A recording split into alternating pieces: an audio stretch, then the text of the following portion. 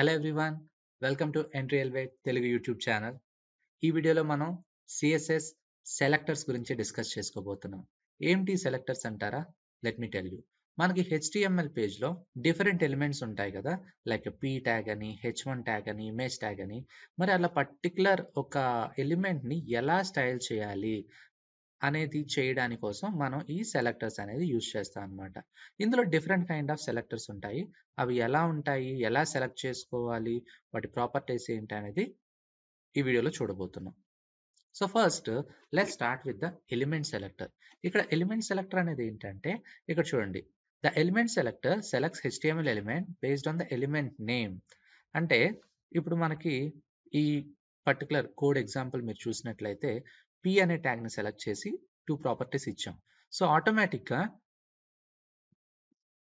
P అనే elements అన్ని కూడా ఈ స్టైల్ అనేది అప్లై అయిపోతుంది. ఎగ్జాంపుల్ తో చూపిస్తాను. I'm creating new file with the name of selectors.html. Basic boiler plate code ఇచ్చేసాను. ఇక్కడ వచ్చేసరికి H1, this is heading tag. P tag ఇస్తున్నాను. ఈ P ట్యాగ్ లో సమ్ లోరెమ్ ఎప్సమ్ అనే కంటెంట్ ఇచ్చేసాను. ఇక్కడ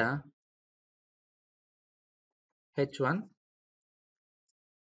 this is also heading tag. ఇక్కడ ఇంకొక లోరెమ్ ఎప్సమ్ ఇస్తాను.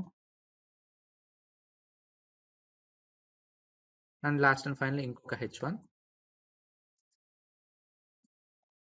this is final heading. ఇక్కడ వచ్చేసరికి ఇంకొక లోరెమ్ Epsom. Okay, so let's see output ఎలా ఉంది అని.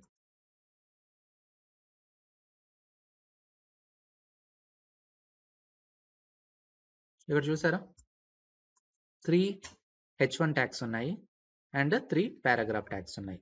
ఇప్పుడు ఎలిమెంట్ సెలెక్టర్ యూజ్ చేసి let me right you a code.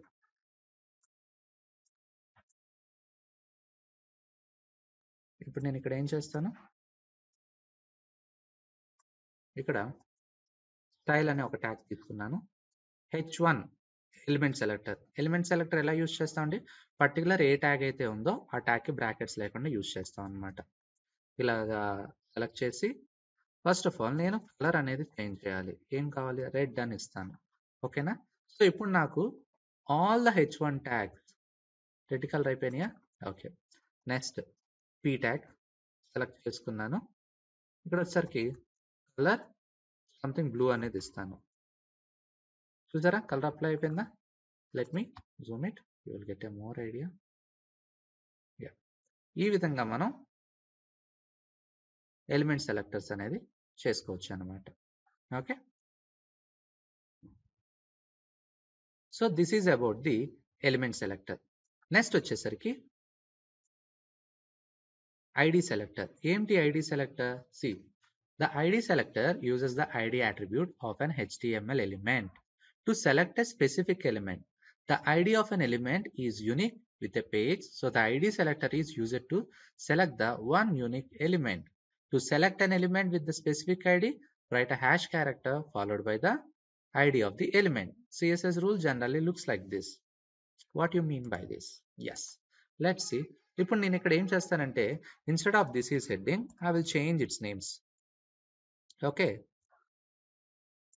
ఇక్కడ HTML, ఇక్కడ CSS, ఇక్కడ జావాస్క్రిప్ట్. ఇలా 3 నేమ్స్ అనేది ఇచ్చాను. ఓకేనా. బట్ నాకు ఏం అవ్వాలి అంటే, ఓన్లీ CSS అన్నదానికి మాత్రమే కలర్ చేంజ్ అవ్వాలి. ఇక్కడ నేను ఏం చేశాను, H1 అనేది ఇచ్చేసాను. ఆటోమేటిక్ గా కలర్ అనేది అన్ని H1కి వచ్చేసింది. బట్ నాకు ఇలా అన్నిటికీ అప్లై అవ్వద్దు, ఓన్లీ పర్టికులర్ ట్యాగ్ కి మాత్రమే కలర్ అప్లై అవ్వాలి. అటువంటి కేసెస్ లో ఏం చేస్తామంటే, సింపుల్ గా H1 ఉంది కదా ట్యాగ్, దీనికి అట్రిబ్యూట్స్ అనేవి ఉంటాయి మనకి. ఇక్కడ నేను ఇచ్చే అట్రిబ్యూట్ ఏంటి, ID అంటే ఐడెంటిటీ. ఇప్పుడు మనకి స్టూడెంట్స్ కి ఎలా అయితే ఒక ID నెంబర్ అని ఇస్తామో, అంటే ఫర్ ఎగ్జాంపుల్ పర్టికులర్ నేమ్, ఒక రవి అనే స్టూడెంట్ ఉన్నాడు. రవి అనే నేమ్ తో మోర్ దెన్ 1 స్టూడెంట్ ఉండే ఛాన్స్ ఉంది. సో అలా కాకుండా ఎస్ రవి అని పిలిచాం. ఎస్ రవి నేమ్తో కూడా ఉండే ఛాన్సెస్ ఉన్నాయి. అలాంటి సిచ్యువేషన్లో మనం ఏం చేస్తాం, స్టూడెంట్ ఐడి నెంబర్ అనేది యూజ్ చేస్తాం. ఐడి నెంబర్ వల్ల ఏంటి, ఐడి అనేది ఎప్పుడు యూనిక్గా ఉంటుంది. ఇక్కడ కూడా అంతే అనమాట. సో ఇక్కడ ఐడి నేను ఏమి ఇస్తానంటే డెమో అని ఇస్తా. ఏమి ఇస్తామని, డెమో అని ఇచ్చాం. ఓకేనా. ఇప్పుడు ఇక్కడ ఇన్స్టెడ్ ఆఫ్ H1 ఎప్పుడన్నా మనం ఐడి సెలెక్ట్ చేసుకుంటే హ్యాష్ అనే దాంతో సెలెక్ట్ చేసుకుంటాం అనమాట. ఐడిని ఏమి ఇచ్చాము, డెమో అని ఇచ్చాం. Let me give the demo. ఇప్పుడు చూడండి నేను కంట్రోల్ S చేస్తాను. ఏమైంది, ఇన్స్టెడ్ ఆఫ్ ఆల్ 3 ఎలిమెంట్స్ నా ఏ ఐడి అయితే సెలెక్ట్ చేసుకున్నానో అది అప్లై అయిపోయింది అనమాట. సో ఈ విధంగా మనం ఐడి సెలెక్టర్తో పర్టికులర్ ఎలిమెంట్ని టార్గెట్ చేయొచ్చు. Okay, this is how an ID works. Next one, class selector. Class selector అంటే ఏంటి అంటే, ఇప్పుడు చూడండి, the class selector select HTML element with the specific class attribute. To select element with specific class, write a period అంటే dot అంటాం అనమాట, followed by the class name. Yes, very simple అండి. Sorry, yeah, very simple అండి. ఇప్పుడు నాకు content అనేది ఉంది. ఓకేనా. ఈ కంటెంట్లో ఈ పారాగ్రాఫ్ ఉంది కదా, పారాగ్రాఫ్కి క్లాస్ అని ఇస్తాను, సెంటర్. అండ్ లాస్ట్ పారాగ్రాఫ్కి కూడా క్లాస్ అని ఇస్తాను, సెంటర్. అంటే ఒక స్టైల్ అనేది డిఫైన్ చేసేసి ఆ స్టైల్ మల్టిపుల్ వాటికి ఇవ్వచ్చు. అంటే ఇప్పుడు ఎలా, నేను ఐడి అనేది ఇచ్చాను కదా, ఈ ఐడి నేను వేరే చోట యూజ్ చేయడానికి వీల్లేదు, బట్ క్లాస్ అయితే ఎక్కడ కావాలంటే అక్కడ యూజ్ చేసుకోవచ్చు అనమాట. ఇప్పుడు నేను సెంటర్ అని ఇచ్చాను కదండి, ఇప్పుడు instead of P what I will do, dot centre అని సెలెక్ట్ చేసుకున్నా. ఓకేనా, చూసారా, only first and the last అని మాత్రమే కలర్ అనేది సెలెక్ట్ అయింది. సో నా వాట్ ఐ విల్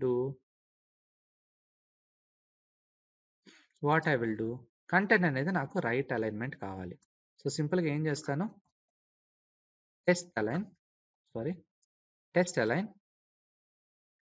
రైట్ తీసుకున్నాను. చూసారా, సెంటర్ అలైన్మెంట్కి బదులు రైట్ అలైన్మెంట్ అయిపోయింది. కలర్ కూడా నేను కలర్ బ్లూ అప్లై అయిపోయిందా, ఈ విధంగా చేయొచ్చు అనమాట. Okay, this is how A class selector works. Next universal selector అనమాట. ఏంటి యూనివర్సల్ సెలెక్టర్ అంటే, ఇప్పుడు అన్నిటికీ ఒకటే కలరు ఒకటే ఇది apply అవ్వాలనుకోండి, instead of writing all these things మనం ఏం చేస్తాము, ఇక్కడ స్టార్ అనేది ఇచ్చేసి ఏదైతే కలర్ రెడ్ అని ఇస్తాం. చూసారా, అది పర్టికులర్గా ఈ ట్యాగ్కి అప్లై అవ్వాలని కాకుండా మొత్తం అవైలబుల్ ఎలిమెంట్స్ అన్నిటికీ కూడా యూజ్ అవుతుంది అనమాట. జనరల్లీ ఈ యూనివర్సల్ సెలెక్టర్ అనేది మనం ఎక్కడ యూజ్ చేస్తామంటే రీసెట్ చేయడానికి యూజ్ చేస్తాం. CSS రీసెట్ అంటే ఇప్పుడు మనం స్టైల్ రాసేటప్పుడు డిఫాల్ట్ కొన్ని ప్రాపర్టీస్ ఉంటాయి, అవన్నీ రిమూవ్ చేయడానికి యూజ్ చేస్తాం అనమాట. దాని గురించి మనం ఇంకా కమింగ్ వీడియోస్లో డిస్కస్ చేసుకోబోతాం.